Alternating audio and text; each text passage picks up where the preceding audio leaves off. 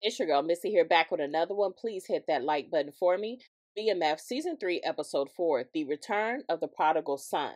Meech returns to Detroit upon Colombian Connect Loco's request to pick up weight to build businesses for BMF. The amount of weight is insurmountable for him to handle alone, thus he solicits help from Terry and the Detroit team. Stax and Glock scheme to kill off Meech and Remy to control the scene in Atlanta. Yet Meech returns to Atlanta with his duo OG, Terry, to help with the expansion of BMF.